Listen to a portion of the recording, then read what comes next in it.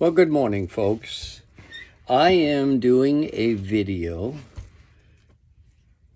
on the topic of Ash Wednesday for the folks at the First Congregational Church of Lincoln.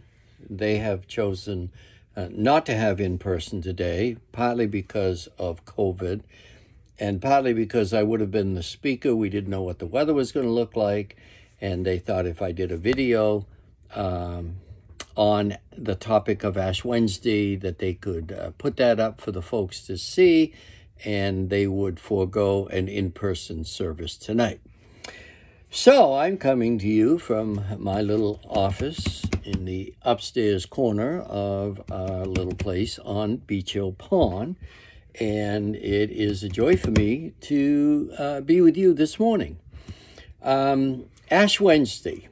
Holidays and special occasions are certainly part of the American culture. We celebrate all kinds of those types of activities, from New Year's Day to President's Day to Martin Luther King Jr.'s birthday. We celebrate Mother's Day and Father's Day and Memorial Day and Independence Day and Labor Day. I mean, it's just all kinds of days that we celebrate throughout the year, and they kind of guide our lives a little bit because oftentimes our schedules center around those types of activities. You know, I look forward to the summer. I look forward to the 4th of July celebrations. I look forward to being with family. And kind of my 1st of July activities are centered around a holiday, a special occasion. And then we have those other types of activities like birthdays and anniversaries that we like to celebrate. And then, of course, there's those additional special occasions like Super Bowl Sunday. And all of you football fans, you enjoy that day. You basketball fans enjoy March Madness. We enjoy looking forward to summer vacations. We even look forward, or used to anyway, maybe not so much right now, but Black Friday. Remember how important Black Friday was, that day after Thanksgiving when every store had all their specials and we'd go out shopping to get the best deals for Christmas. Well, internet shopping's kind of diminished that emphasis a little bit, but still, our lives are centered a lot around holidays and special occasions. Even in our Christian circles, our calendar guides our lives a lot. In the Old Testament, God ordained certain feasts and celebration as a way to be reminded throughout the year of his redemptive activity in our lives. And even though we're not in and under Old Testament economy for celebrating some of those feasts that the nation of Israel did, there are still things that we do in our and on our Christian calendar that are important to us.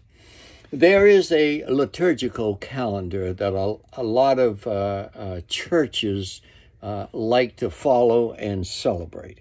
And then there are those who do not emphasize so much the liturgical calendar, but they still have their special days and events that they like to celebrate. So there's a sense in which we all have our emphasis in our Christian circles of things that we like to do on a regular basis. I think the important thing to remember is that the liturgical calendar was developed at a time when we didn't have access to all of the materials that we have access to today. And it was a way of kind of reminding us to stay on track throughout the year, emphasizing specific things at specific times. Certainly in today's economy, we have a lot of access to devotional materials, to scripture reading aids, to prayer reminders. We have a lot of that today. And so sometimes we have a we might be less likely to follow a liturgical format. But for those churches that do, that's fine. There's no right or wrong here. We just need to be reminded that it's not a external activity that confirms our relationship with God concerning salvation. That's totally and thoroughly and only in our faith in Christ. Our activity level in our churches is part of what we do as a result of knowing Christ as our Savior. In fact, when Paul was writing to the Colossians, and there was a lot of false teaching going on, people that were trying to convince the Colossian believers that they needed to continue in some of the religious activities and celebrations of the Old Testament if they were going to truly be right with God. And Paul said, no, that's not true. And in writing to the Colossians in chapter 2 and verse 16, let me go back to verse 15, having disarmed principalities and powers, he made a public spectacle of them, triumphing over them. That's speaking of the Lord Jesus Christ. And so he said in verse 16, so let no one judge you in food or in drink, or in regarding a festival, or a new moon, or Sabbath. Paul says it's not about the rituals. It's not about the routines. It's not about the activities. It's about our faith in Christ and our relationship to God through him. And he said all of those religious activities, those rituals, those routines, those festivals, those new moons, those Sabbaths, they were just a shadow. They were just pointing to something of substance. And that something of substance was the Lord Jesus Christ. And now, in the New Testament, we're under a different economy. It's an economy of having faith in and trust in the Lord Jesus Christ and following his commands and his guidelines for a faithful and fruitful relationship with him. Like I said, there's nothing wrong with doing some of these liturgical calendar events, as long as we don't use them for a substitute in determining our relationship with God. That's what we have to be careful of. What are some of those major events that are really emphasized in all churches to some degree, but especially in those who maybe are following a more liturgical format? The first one, or one of the first ones, would be Advent, which literally means coming. And Advent takes place the 4 Sundays before Christmas, and it's in anticipation of the celebration of the coming of Jesus and remembering that he has promised that he'd come again. We celebrate the first Advent, which happened nearly 2,000 years ago, and we look forward to celebrating the second Advent when Jesus returns as the King of Kings and the Lord of Lords. And then, of course, we celebrate Christmas. And in the West, we celebrate Christmas on December the 25th, although that may not be the exact date of Jesus' birth, and probably isn't. It gives us a focal point of a time to celebrate the incarnation of the Lord Jesus Christ.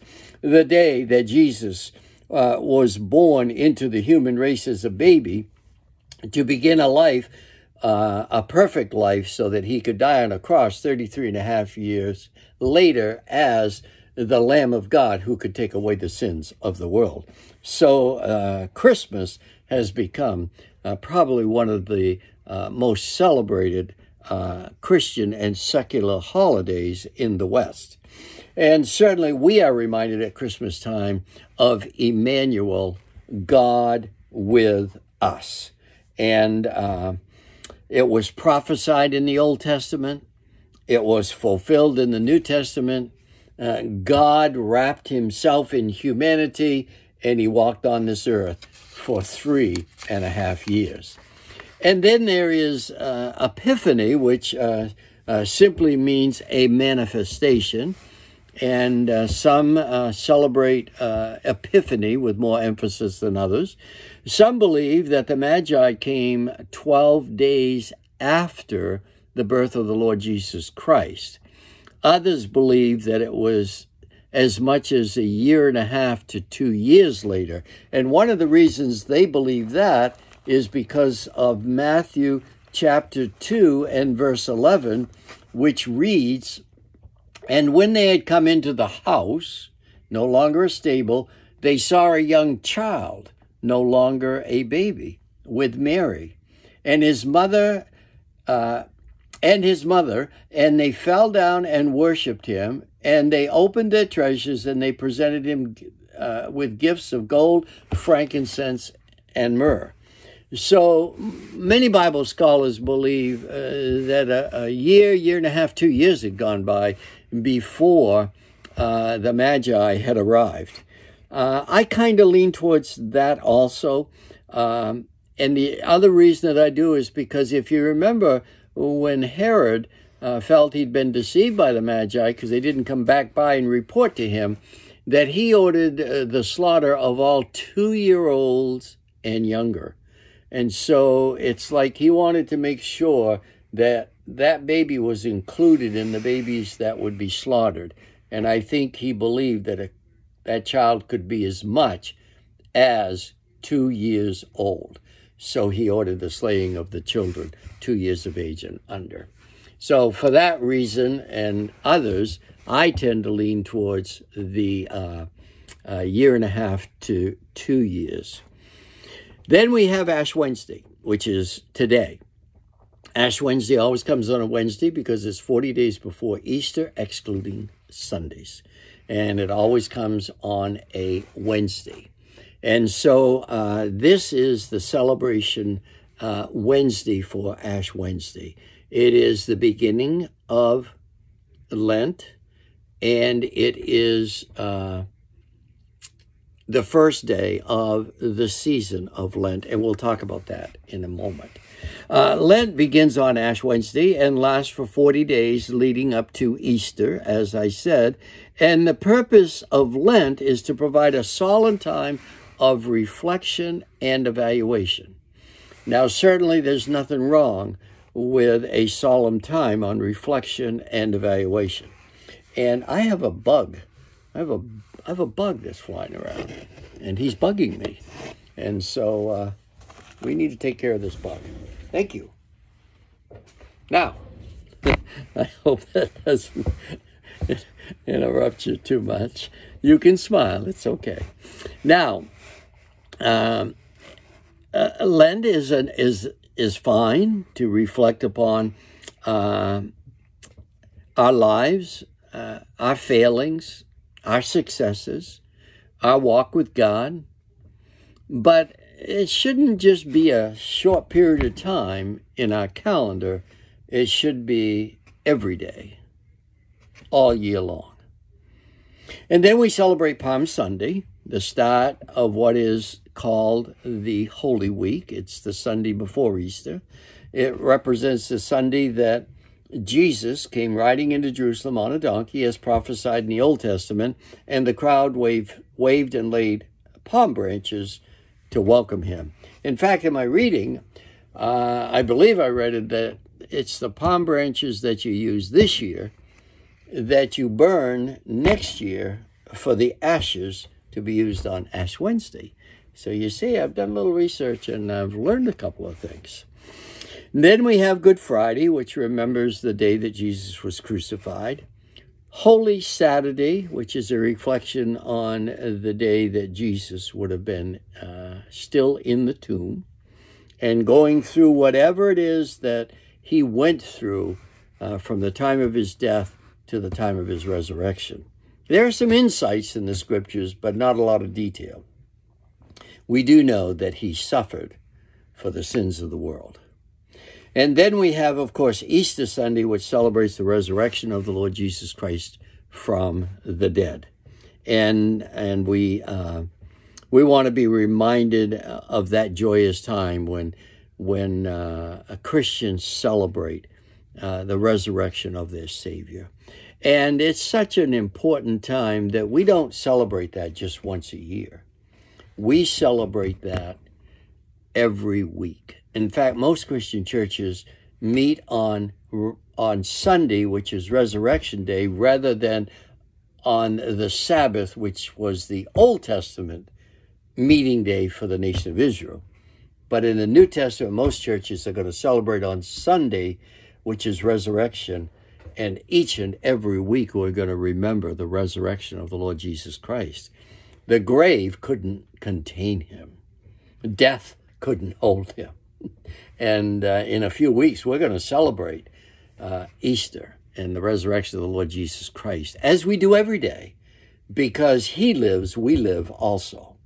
And then there's Pentecost Sunday, which is celebrated 50 days after the resurrection of Jesus Christ. That's the day the Holy Spirit came to dwell within the heart of the believer. That is Acts chapter 2, and that is what we believe is the first day of the church. And the church has been, Jesus has been building his church now, made up of all born-again believers for 2,000 years. One of these days, the last soul to be saved before the trumpet sounds and the rapture of the church is going to take place. And certainly we're much, much closer today than we were 2,000 years ago. And then, of course, there's Trinity Sunday, which is the Sunday after Pentecost, when we celebrate the Trinity, the Father, the Son, the Holy Spirit. And so there's a sense in which the church begins in the liturgical calendar. The Christian calendar begins with the Advent, the coming of the Son, and ends with Pentecost, the coming of the Holy Spirit, which Jesus called in John one just exactly like himself. The word is paraclete. It's not just another hymnal, it's the exact same hymnal. It's not another person, it's the same person. One God in three persons. That is a whole subject in and of itself, which I am not even going to attempt to address at this time, or maybe any time. Who can understand the Trinity? But I want to focus just now for a couple of minutes on Ash Wednesday. And what is Ash Wednesday? Well, as I said earlier, it's the first day of Lent. It is the official name is Day of Ashes. And it's so called because of the practice of rubbing ashes on the forehead. And I remember as a child seeing people with ashes on their forehead as a younger person. I didn't understand it. And my understanding is today that some people will even put the ashes in the form of a cross as representation of the death of the Lord Jesus Christ for their sins.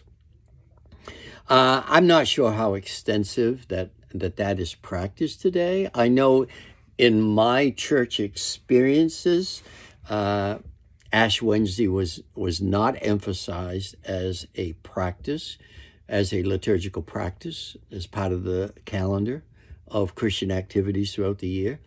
But in some of your churches, First Congregational Church of Lincoln for one, that has been practiced, and as I said earlier, that's fine. There's nothing wrong with doing that. We are reminded that the Bible doesn't mention Ash Wednesday, nor does it mention Lent. But there are examples of individuals who have in the past used ashes as part of a mourning and a repentance situation. If I was to go back to Daniel chapter 3 and chapter 9, beginning at verse 3,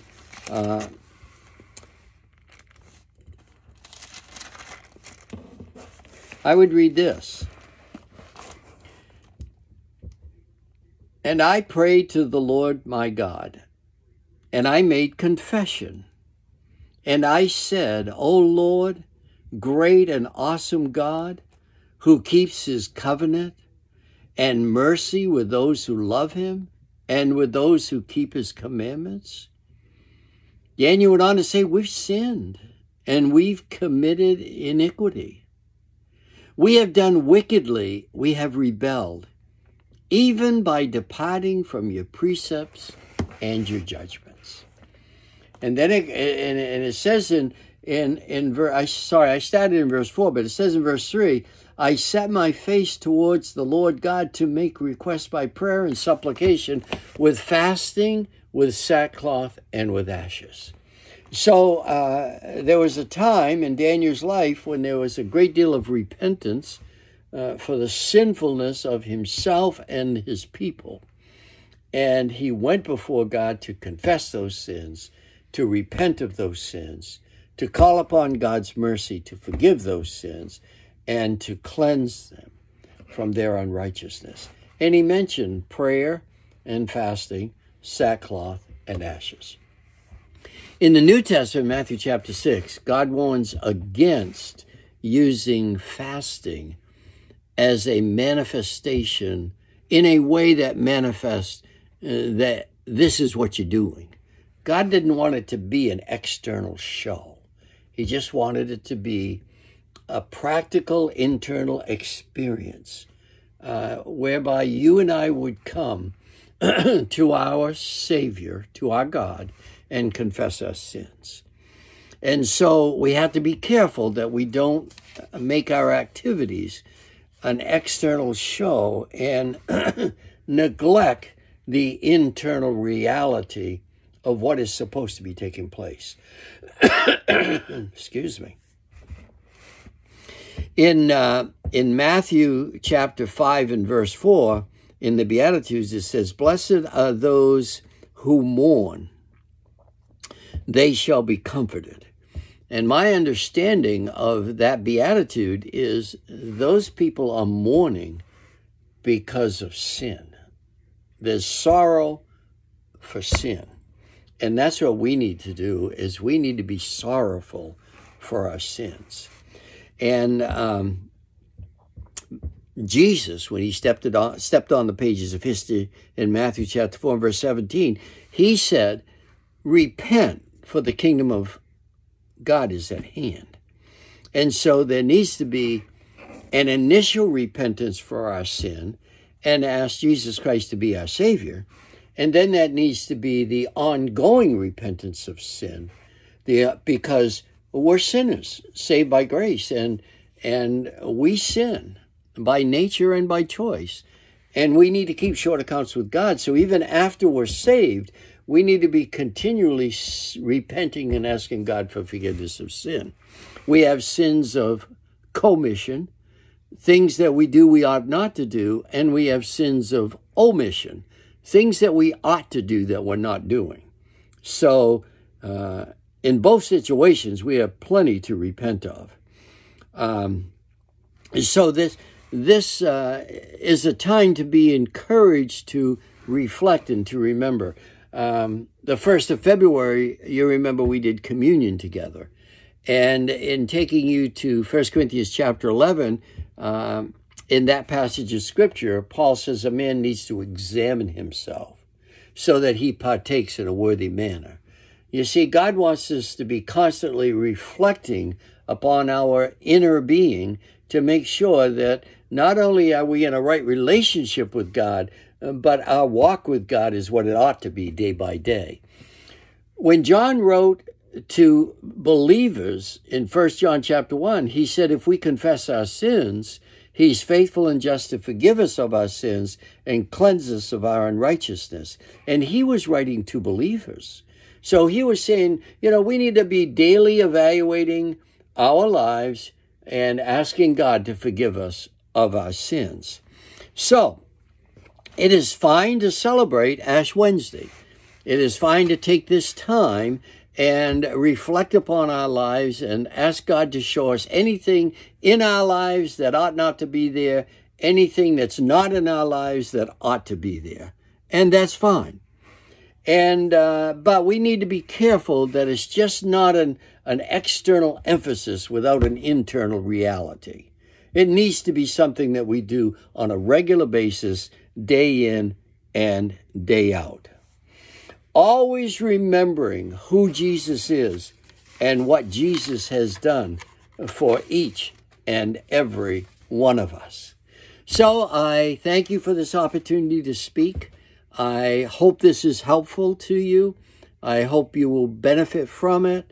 First and foremost, we need to always be reminded that God loves us. Jesus died for us. He's on our side. He wants us to win.